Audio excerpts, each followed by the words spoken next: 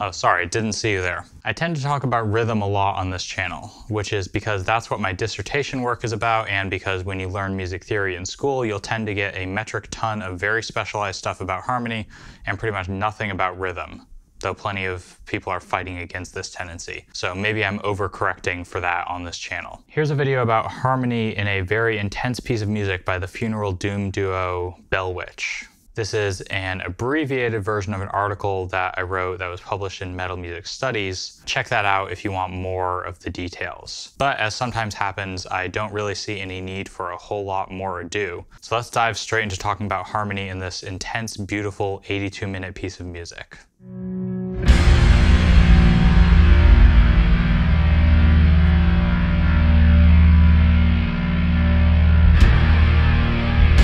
It's hard to talk about such a long piece of music, and for this video I'm just going to focus on what happens to the pitch class F throughout the piece, because that's already plenty interesting and has a lot of interpretive potential. The piece is mostly in E flat minor. It starts with bare octave E flats, and we eventually get all the notes of the scale. The situation in this first chord, where we have an E flat in the upper voice and an E flat in the lower voice, is kind of a promise of consonance and closure that haunts the rest of the piece.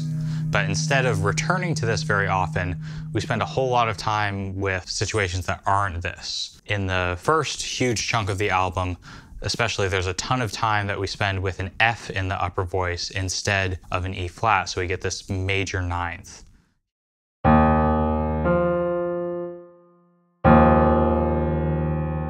Here's the first time that sound shows up.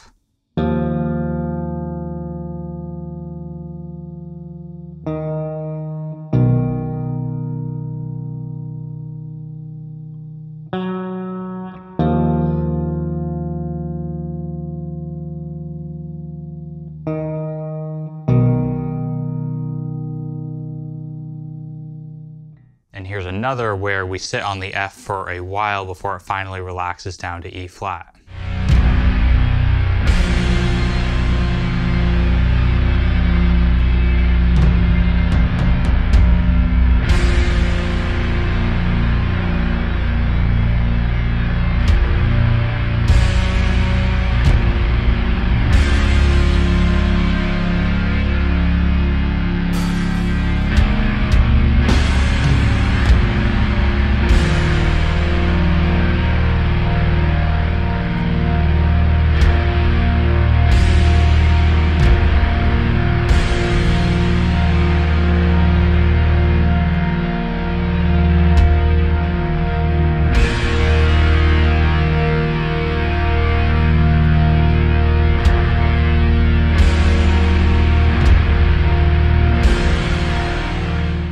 Here we spend an eternity with just these two notes and they don't resolve at all.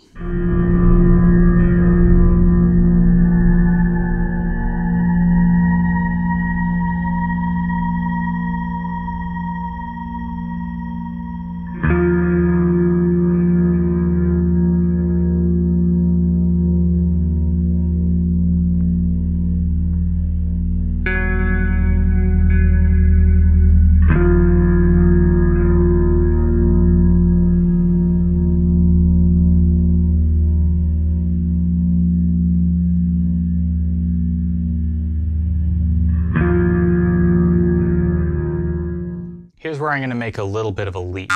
When you're analyzing tonal stuff, and this is clearly tonal in the sense that we can have expectations for what counts as a relaxed sound versus a tense sound that come from the whole apparatus of diatonic harmony, one fancy thing to do is a reduction, which is where you basically say that one type of harmony is more important than others in a given time frame, and that the others are there more to kind of decorate it than to be structural. To avoid breaking up the flow of my argument too much, I'm going to stick a very important footnote about this at the end of the video. So if you want to see that now, you can skip to there. But let's say that the defining sound of a really big chunk of music here is this F over E flat sound.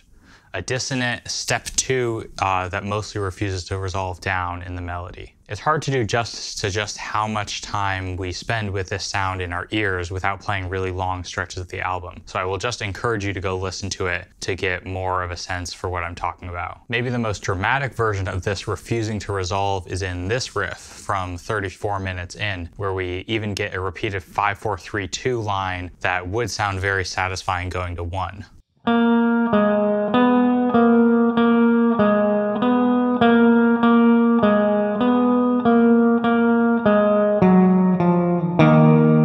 But instead, it just keeps circling back to 5 without ever landing on 1.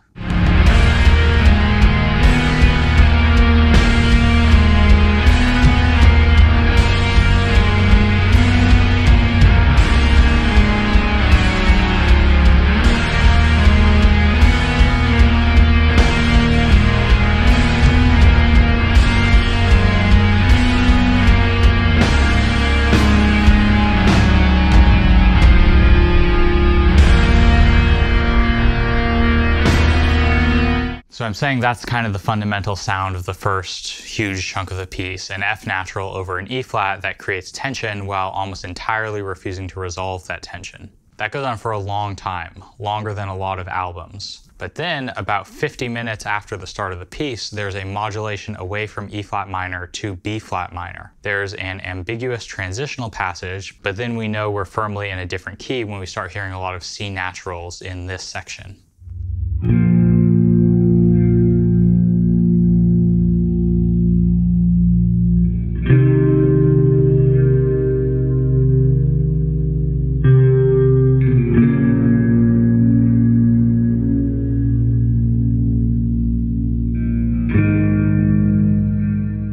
F natural is still an important pitch in the music, but in this new tonal context, it's a hollow perfect fifth above scale degree 1, instead of the dissonant major ninth that it has been for most of the piece so far.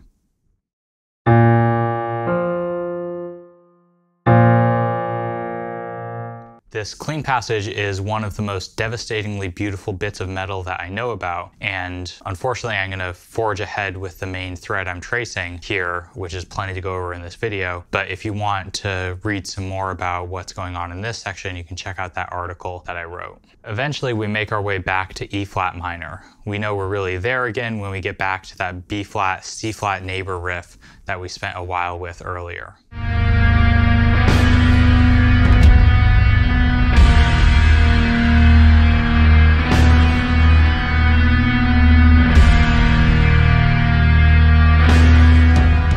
Leads to probably the most satisfying closure in E flat of the whole piece, about 72 minutes after the expectation for that type of closure was set up first.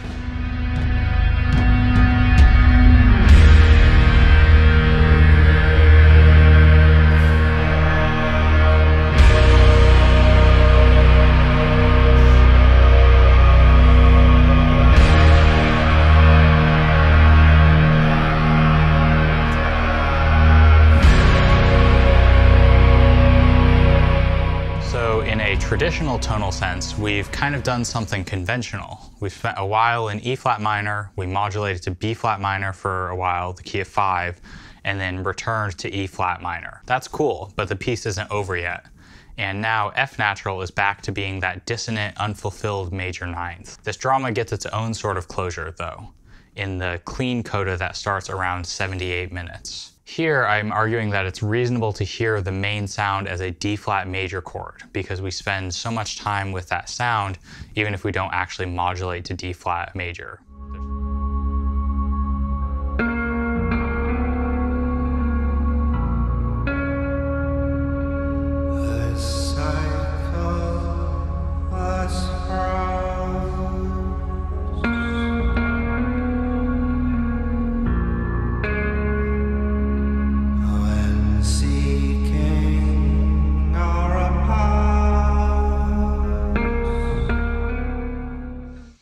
In a D flat major chord, F is the consonant chord defining major third.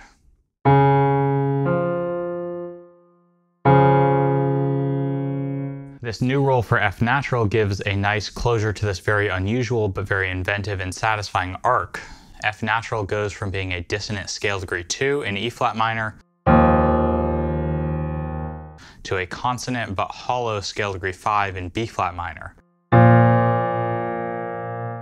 back to a dissonant scale degree 2 in E flat minor, and finally to a consonant and vital scale degree 3 in the D flat major context of the coda. The album, like most funeral doom albums, plays heavily into the imagery of mourning and ghosts, but the link to these themes is more than just a genre convention here. The band has said that a huge influence on the album was the passing of their former bandmate, Adrian Guerra, before recording. And I will argue, in closing, the link to these themes is also more than just something in the lyrics and the sickest album cover of all time. And as a quick side note, it seems like this is the release that really put the artist Mariusz Lewandowski on the map. You've definitely seen his album covers all over the place since this album came out, for bands from Abigail Williams to Psychroptic to Humanity's Last Breath to False to Mizmor. But anyway, so the link to ghosts and mourning isn't just in this sick album cover or the lyrics, but I argue in this harmonic journey, because I interpret the pitch class F as a sonic analog for loss and the process of rehabilitating it into a tonal structure as a sonic analog for mourning. The fact of the loss never changes. We get the F natural in prominent places throughout the entire piece, but what the music makes of it does change. For more than half of the piece, it grates longingly against the E flat minor context. Maybe this is the initial pain and anger. It briefly becomes hollow as the scale degree 5 in B flat minor. Maybe this is dissociation and numbness. It returns to E flat minor, and maybe this is a kind of relapse. But finally, it sits a little more comfortably as the major third in D flat major in the coda. Maybe this is a hint at acceptance and healing. I hope it goes without saying that this is one interpretation of one pretty specific detail in an ocean of music. My article has more, but that of course also barely scratches the surface. And while I'm at it, who knows how the band thought or thinks about this? I'm not trying to say that I've figured out what they were trying to do, and by the way, that's never what I'm trying to do on this channel. I only hope that I've given you a new, interesting way of hearing this album and maybe encouraged more people to take harmony seriously in metal, because in my experience, if you actually listen, you'll find a lot of cool, weird ways that bands have of putting pitches together to create logic and meaning. Alright, it's time to talk about the biggest public music theory scandal in recent memory in that footnote that I promised. The thing I do of taking a harmonic reduction, that is saying that one harmonic arrangement can kind of be the fundamental sound for a long stretch of music, is a Schenkerian way of thinking about harmony, named after this German dude Heinrich Schenker. And for a lot of reasons, it should be taken with about 100 pounds of salt. He had some cool ideas because his metaphors of depth in musical harmony can be used to say some interesting, non-intuitive things about tonal music. The problem is that what basically happened was he liked Mozart and Beethoven's music and made this cool theory about their music and music like theirs, but then said that music that doesn't fit with his theory was inferior, and there are way too many people who have used his theory as some sort of absolute way of knowing about musical quality. The upshot is that if you use a theory based on a small amount of music as a mystical way of deciding absolute quality, that sets the stage for the thoroughly silly situation we have in most music schools in the US, where a small amount of mostly German music from the late Baroque to the early Romantic periods makes up a hugely disproportionate amount of what gets taught. Philip Ewell pointed this and many other things out as examples of institutional valorization of whiteness in a talk and then an article. That's what Adam Neely's video about music theory and racism is based on. And Phil Ewell is the guy he interviews in it. You should absolutely read his article, by the way, though make sure you realize that he's talking about how things are in academic music theory. There were a lot of angry fools commenting on Adam Neely's video, things to the effect of, "But music theory just means thinking about music. How is that racist?" And while the answer to that is not simple, I do think there is a very simple misunderstanding a lot of people had. Ewell's article points out how things have been and are now in most places that people call what they're doing music theory, not what the phrase music theory seems like it should mean in the abstract. He also got backlash, a lot of which was at best unprofessional, at worst openly racist, from a bunch of Schenkerians who didn't like that he said some unpleasant things about the dead German guy and his theory. And I won't get into the details here, but I'll link something else you can read about it in the description. So anyway, Schenkerian methodology has become kind of loaded in a way that it wasn't when I originally did this analysis in my first semester of grad school in 2018. But I stand by what I'm doing here for a few reasons. One is that I don't by any means say that what I'm doing gets at any universal truth or anything. That's just silly. Anyone who tells you they're finding objective measures of quality, or lack thereof, in music is emphatically not worth your time. The other is that there's little of what I did to arrive at this conclusion that a Schenkerian would actually recognize as coming from Schenkerian theory. I won't get into those details, but I had to change nearly everything about how you would typically Schenker something in order to say something interesting about this piece. I think in this case I've hacked the basic idea of harmonic reduction to say something cool about this music, and something that isn't just the theory making its own conclusions. I sincerely hope that any music nerds who have watched this far agree. Well, that's a lot of talking. Go set aside the time to listen to this album in full if you haven't ever, or to do so again if you haven't recently. See ya.